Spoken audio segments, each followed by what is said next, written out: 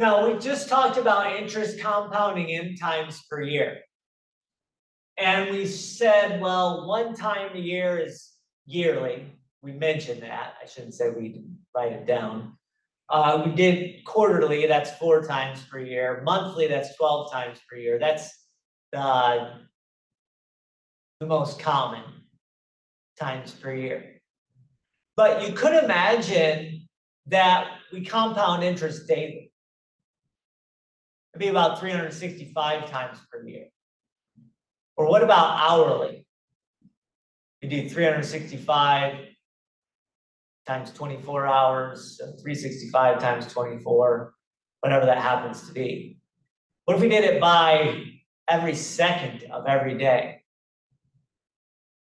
Well, now we're getting into compounding what's called continually. When you compound continually, that means you're always compounding. All right? Compounding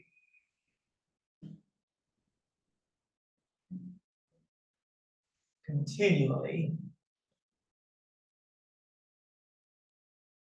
means we're always compounding. So what would you do for compounding continually? Well, it turns out we need a new number if we're going to deal with that. We need what we call the number E.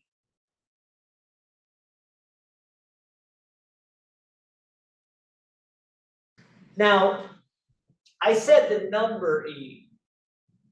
Most times when we deal with letters in here, those letters are variables, like T is a variable for a number of years. P is a variable standing for your principal, right? But on rare occasions, numerical values, for really important numerical values, we utilize a letter for those numerical values. And the number E is one of those times. It's kind of like pi. Pi is a letter in the Greek alphabet. E is a letter, and it stands for a number. Now, every calculator has an E on it. I should say every calculator that you have for this class, whether you have the TI-30 or whether you have the TI-84. There is the E on it. On the TI-30, I'll show you this in a second. It's on the left-hand side. But essentially, it is approximately 2.7. Let me write that down.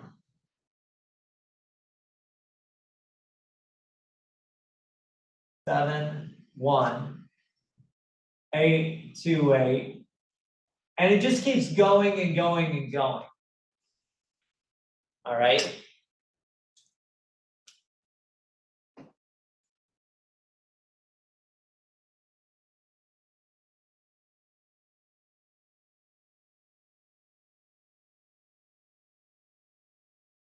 Now, where this comes from is something you could see if you go into calculus.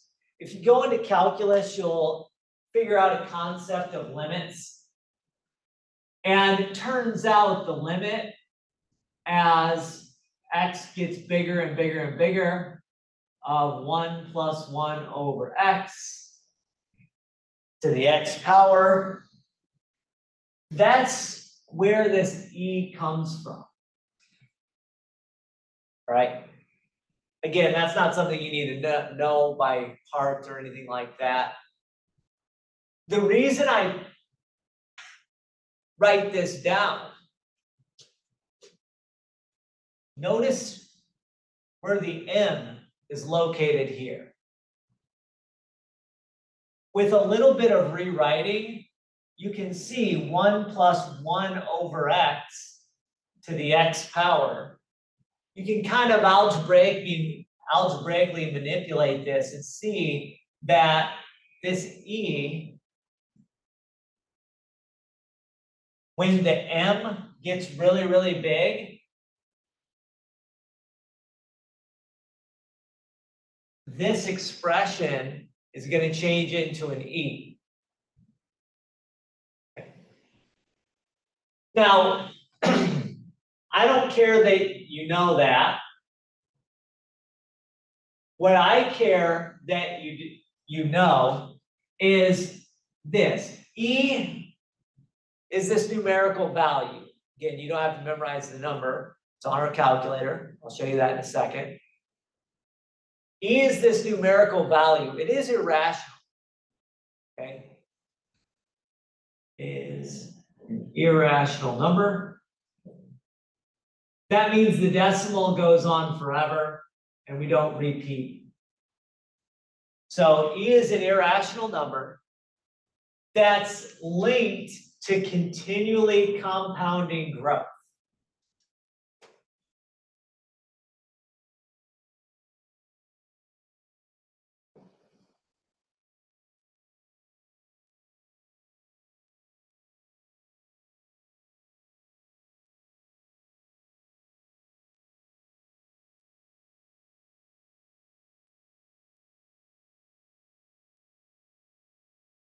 And it's so linked to continually compounding growth that when you look in your calculator, you'll see the button in your calculator is E to a power. All right. Let me show you that on both the calculators that I normally use. All right.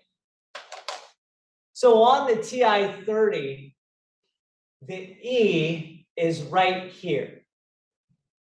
So if I wanted to do E by itself, let's say to the first power, you get that 2.71828.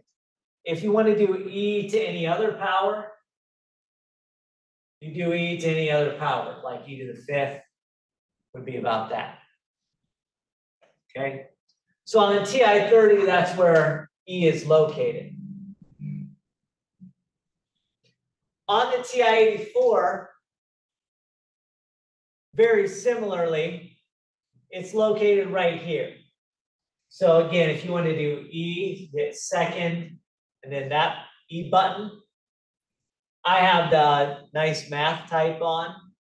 So E to the first power, again, E to the fifth power, same thing. Okay?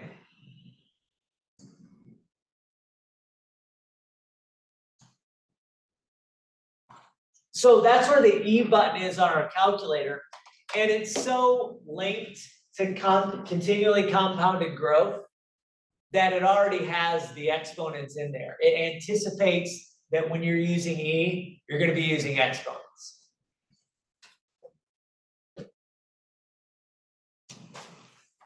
So let's take a look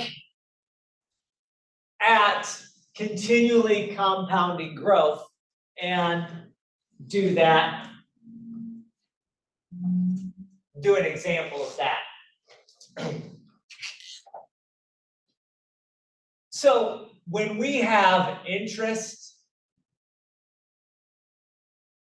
compounded continually,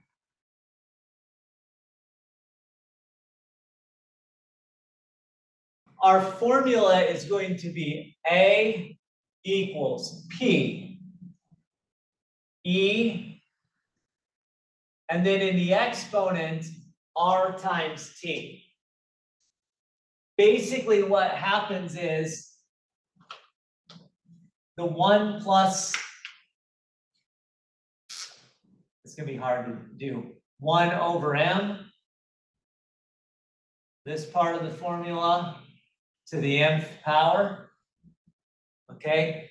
That gets changed to an E, and then the R times the T gets left to remain.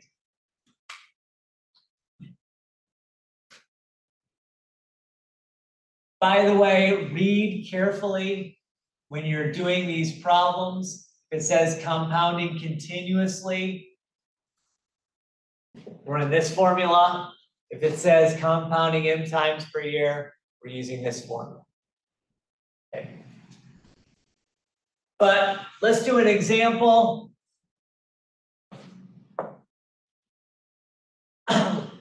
Let's say you invest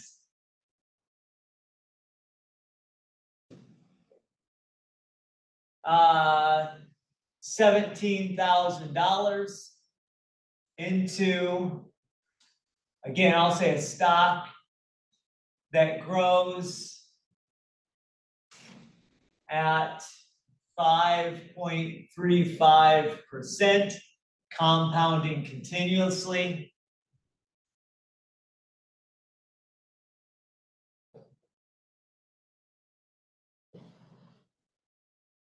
How much will you have?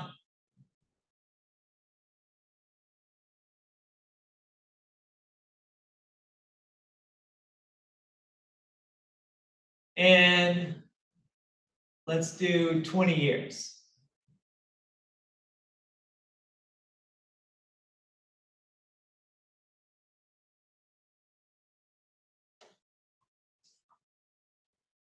Okay. Well, compounding continuously means I use this formula.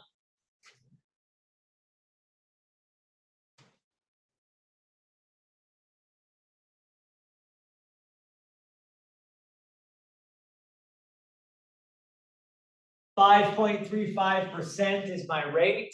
I need to change that to a decimal, like I always do. 0.0535 times a t of 20. Now, if you're writing this in your calculator, you can write it in as one step by putting that rate times t inside of parentheses. Or if you have the nice math print, it'll put the 0.035, 0535 times 20, all looking like the exponent. But just make sure that this multiplication is in the exponent and you're not taking the exponent and then multiplying by 20 afterwards. But other than that, just take some practice of plugging it into your calculator. Once you do that, you end up with $49,561.45.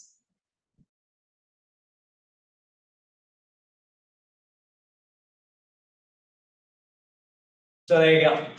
That's the whole deal.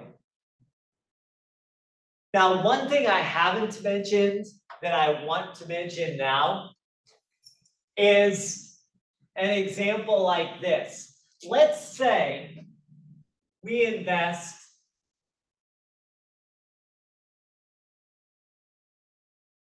$9,000 into a stock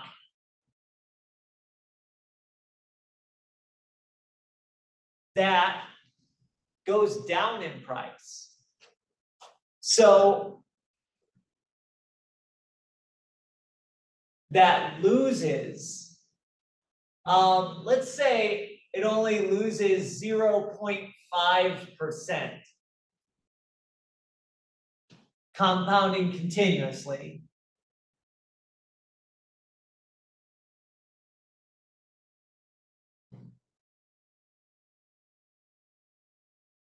So it's losing 0.5%, compounding continuously. How much will you have after 5 years?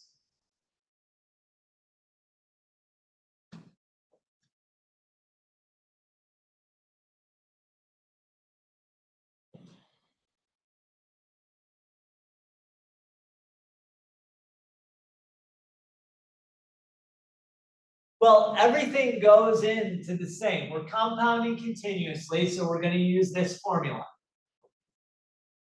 We're put in 9,000. The only thing I have to worry about is my rate. Now, for one, make sure you move the decimal over 2 spots.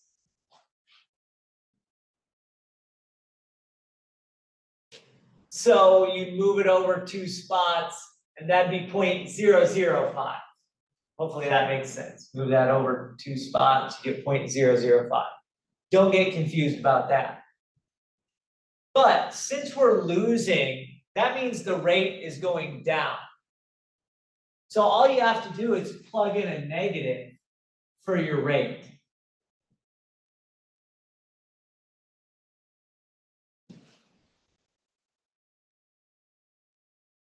By the way, that same phenomenon would have happened if you compounded m times per year.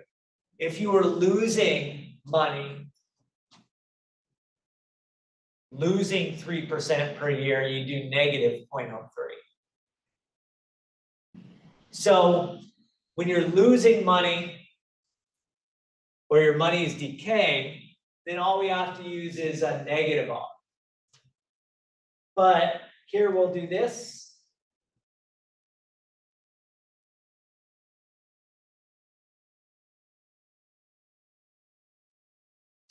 So if you lost 0.5% for 5 years, after 5 years, your money is going to be